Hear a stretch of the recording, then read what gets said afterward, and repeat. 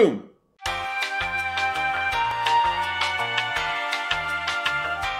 Here's another one of my Pop-Culture Roadshow, Tom Ray's Pop-Culture Roadshow videos, where I look at some of the items that I've collected over the years from the 60s, 70s, 80s, and 90s, and see if I can't find out a little something about them, the makers, or the artists involved.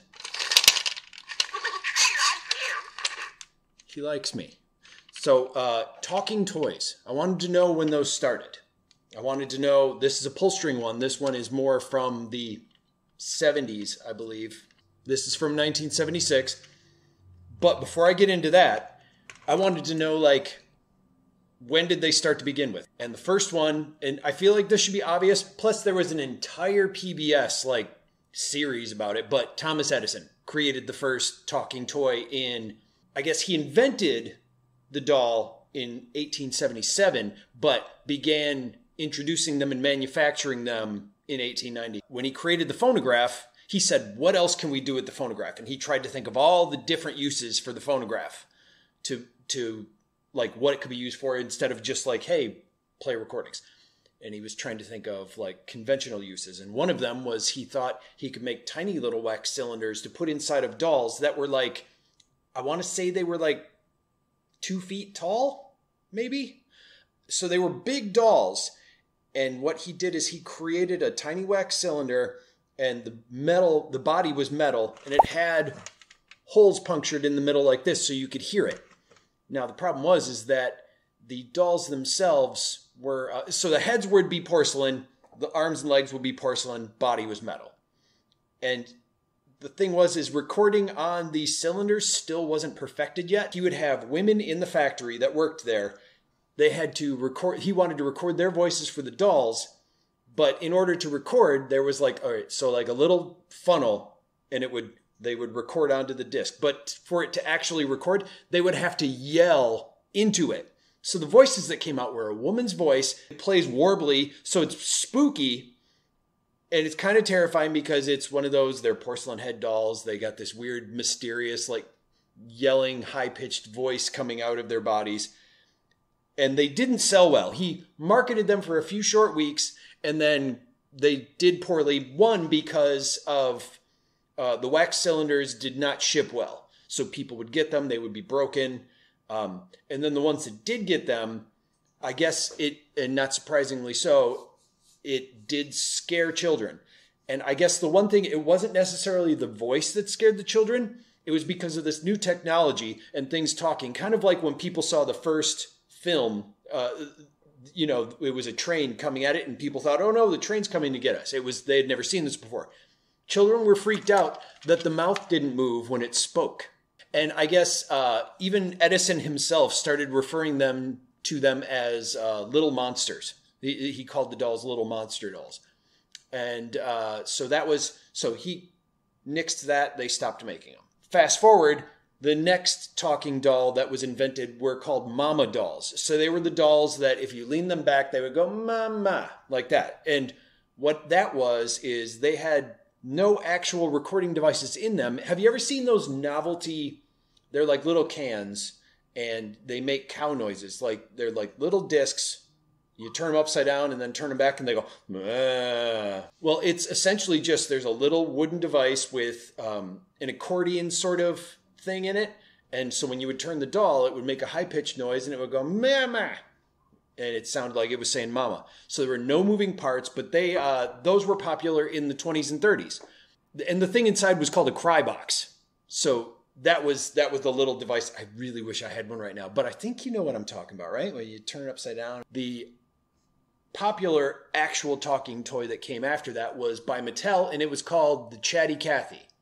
So this doll would say 11 different phrases like, let's play house. The voice of Chatty Cathy was June Foray, who is the voice of Rocky in the Rocky and Bullwinkle, and like tons of other things. The voice of the Wicked Witch on the Looney Tunes cartoons with Bugs Bunny. Hey, Bugs Bunny. So that's who the voice of Chatty Cathy was. They elaborated on the Edison idea. there were these children's toys by Mattel. I think it was Mattel, but they were little record players, but they were meant for little kids so they couldn't scratch, and they were actual plastic discs. Like, they had huge grooves in them. Like, they were literally plastic. They were not vinyl. They were not meant to be records, but they were kind of like music boxes. And you would put them on like a record player and it would play it, and it would just kind of vibrate the noise from that. It was a very, very basic, sturdy plastic cylinder.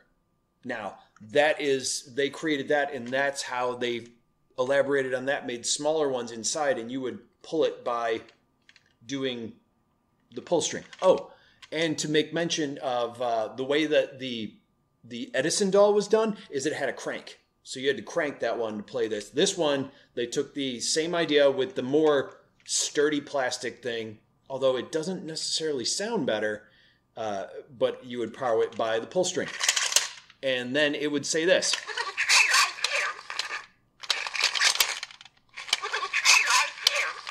Oh, you're supposed to say different things. Well, he just likes me.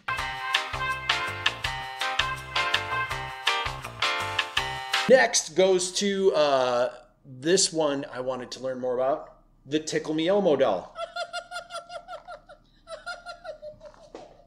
Fell out of my hand there for a second. The Tickle Me Elmo doll came around in, I want to say 96, I think it was. And the people who invented it was invented by Greg Hyman and Ron Dubrin. Either one of those. Maybe not either of those, but that's how I'm pronouncing it. That's the way it looks like when it's spelled. So they invented some toy. It was a computer toy. And then later on, they wanted to make something that tickled or laughed when you tickled it. And they created a doll called Tickles the Chimp. So originally this was a chimpanzee toy. They brought it to Tyco, and Tyco had the rights originally to Looney Tunes, not to Sesame Street. And Tyco was like, nobody wants a chimp. They said, but we have the rights to Looney Tunes. So first what they did is they made a Tickle Me Tasmanian Devil doll because they wanted to try and market one of their more unlikable characters. Well, they did that. Then Tyco actually lost the rights to the Looney Tunes characters, but then they gained the rights to Sesame Street. And then they made one of their most popular character, Elmo.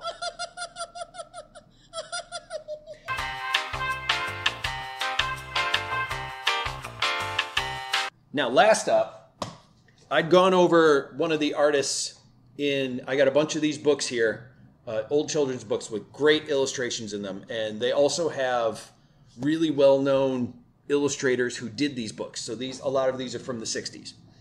And I've sold quite a bit of them. But this one is a Yogi Bear and the Cranky Magician book. And the artwork in it is really, really, really cool. So here's the Angry Magician.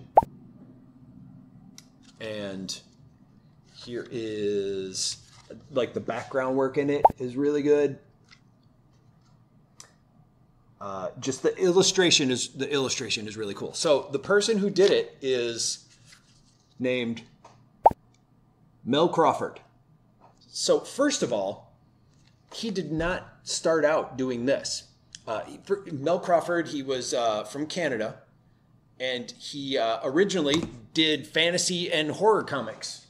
He did mystery and horror comics, or fantasy and horror comics, and one of them was for Boris Karloff, Tales of Mystery. And of course, none of the ones he did is in here, but this is the type of style that he had done. A lot of the comics were drawn this way.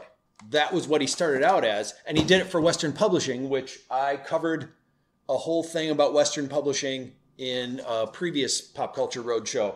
He was well sought after because he was good at adapting the graphic styles of other artists.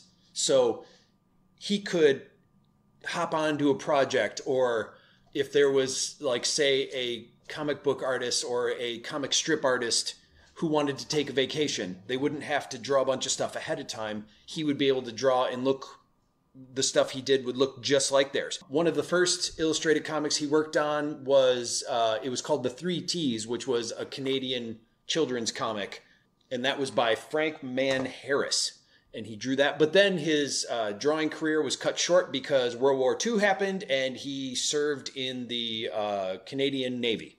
So when he came back, he studied at the Royal Ontario College for Art, and then after he was done with that, moved to the U.S. Between like 1949 and I think 70, something like that. Started doing lots of children's type comics too for Western Publishing. Drew for Mr. Magoo, which was at the time a UPA cartoon, and then Gerald McBoing Boing and Boing Boing, and Jay Ward's Rocky and Bullwinkle.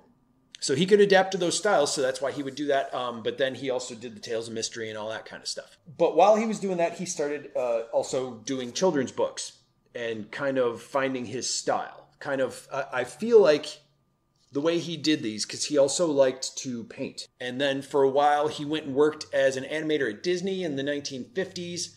But he quit because he said illustrating children's books and record covers suited him better. He enjoyed doing that a lot more. So he quit and did that.